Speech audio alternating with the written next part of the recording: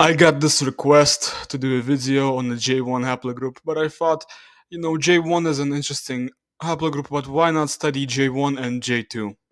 They are both very interesting.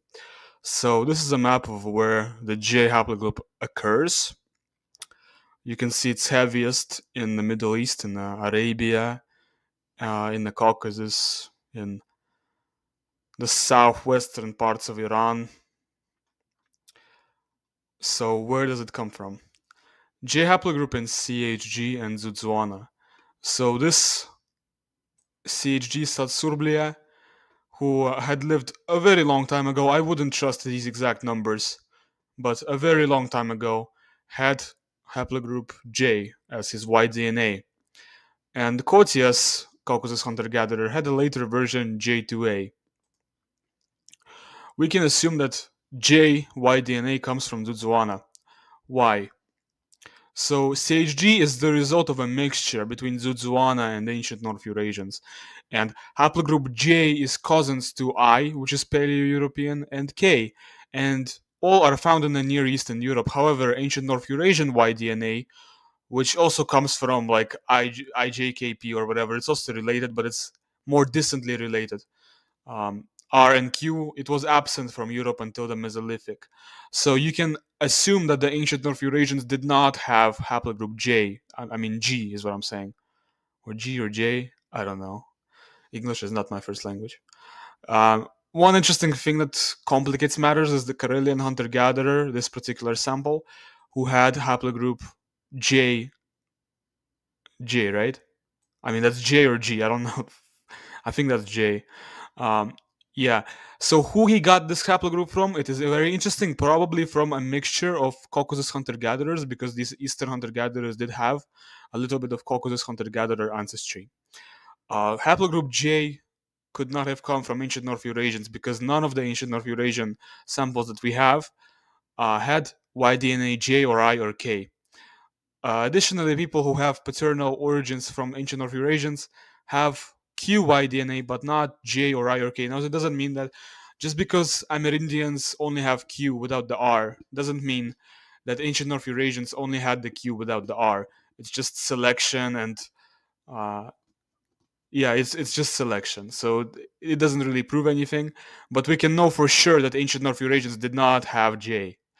So the Caucasus hunter-gatherers could not have got J from ancient North Eurasians. What are the implications of Dzudzuana having J Y DNA? So that would link the Anatolian hunter-gatherers with the European hunter-gatherers. Keep in mind that J and I are related. This could justify the Reichian theories about Dzudzuana being a mixture of Cro-Magnons with basal Eurasians. Then what is basal Eurasian Y DNA? Or it could justify my own theory of ancestral North Hyperboreans, which are the maternal ancestors of Cro-Magnons. The problem with Reichian theories is the presence of J1 in the Horn of Africa. Some of the pre-Arab populations, Natufians, etc., must have carried J1 into the Horn of Africa. That means that J must have a Dzudzuana and not a Cro-Magnon origin. So if J does have a Dzudzuana and not Cro-Magnon origin, that means that I also has a Dzudzuana or something similar to Dzudzuana and not a Cro-Magnon origin.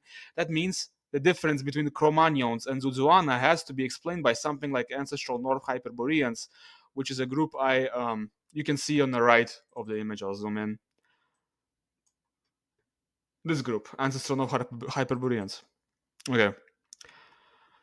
So I think it's my theory is much more sound and much more principled than what David Reich is putting forth. So why didn't European farmers have JY DNA, but instead G2A? So here's the difference between J and G. Maybe very hard to not mix up for me. Well, as shown in the previous slide, there is more than one kind of Anatolian hunter-gatherer. Seems that Anatolian hunter-gatherers that made their way into Europe were more G and less J. That would be the Dzudzuana-like one. Those two haplogroups are pretty closely related to one another anyway. So you see the Dzudzuana-like one on the left and Dzudzuana-like 2, which is the J. So IJK plus G are, once again, they are related. They are related lineages to one another. So they're all related. They're pretty similar to each other, but there are a couple thousands of years that separate these lineages. So here's the J1 origin on S&P tracker. And a lot of people, a lot of clowns in my comment section have said, you know, E1b is an African haplogroup because it was in Africa at some point. Well, guess what? Every haplogroup was in Africa at some point, including mine, including uh, O, including I, including every Nordic haplogroup that existed was in Africa at some point.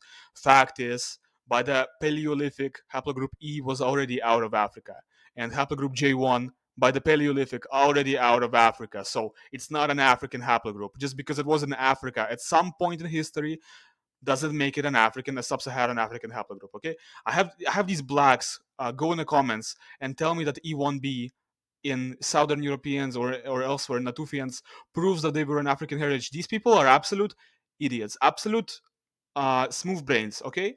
Just because this haplogroup was in Africa at some point in history, a long time ago, doesn't make it a sub-Saharan African haplogroup, because so was mine, so was every other lineage that exists. Africa is the birthplace of human race. So yes, it was in Africa at some point in time, okay? Same as J. Same as, yeah, that's J.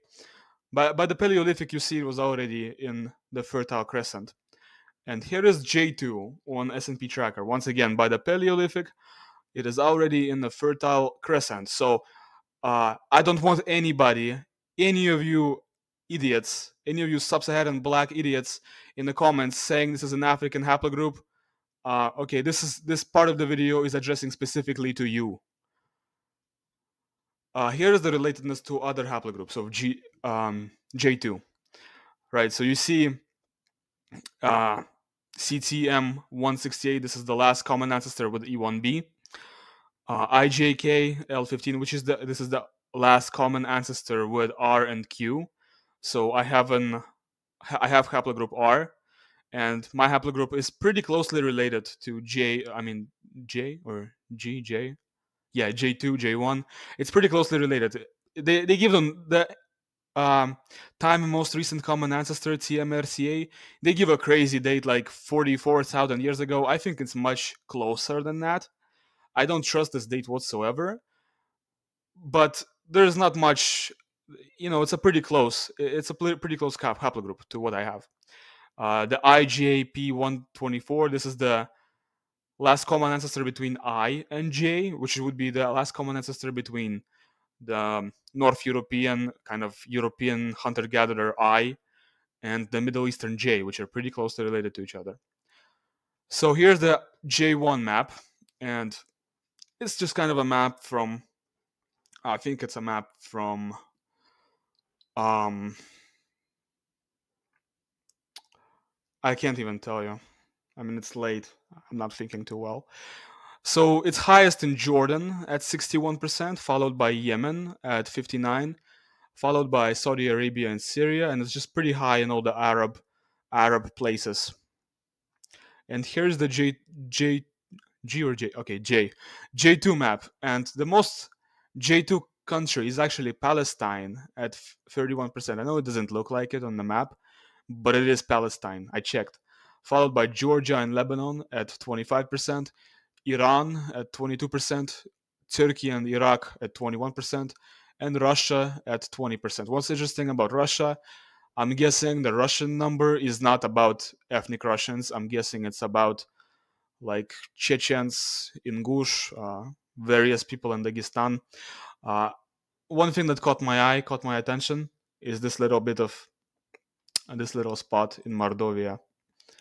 You see, it's right next to Moscow, this little spot here. I wonder how it got there. So thank you for watching the video. Subscribe to my channel, like my video, and also support my friend Christian. He makes t-shirts, designs. He makes designs for t-shirts and stickers in support of the presidential candidate Ronald DeSantis. It's a very noble cause. Help my friend make some money.